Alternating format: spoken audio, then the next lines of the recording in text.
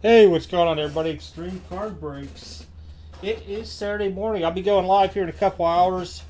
Wanted to try one of these. I haven't seen anybody post a video of this stuff yet. It's called Breakers Rowe Sports Cards. This is the basketball edition. This is their one card buyback. It's $2.20 a box. We're gonna give it a shot. Take a look, see what's in it. So it's encased and everything, so we really don't need to wear any gloves for it. I don't know if anybody's ever tried this product before or not, but if you have, leave some comments in there, see what you guys think of it. I think their multi-sport was really good last time compared to what I've seen with the one card into it.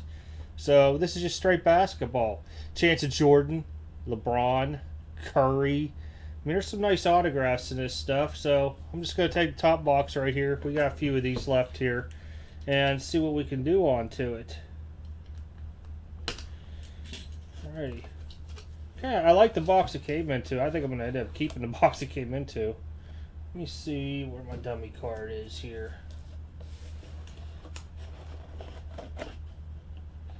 Okay, it's in foam. Alright, we got a one touch. We'll go this way with her. Uh-oh.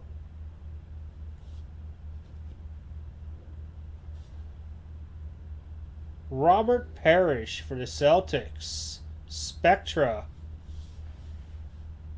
1 of 1. Holy cow. I was like, there has to be something special on this.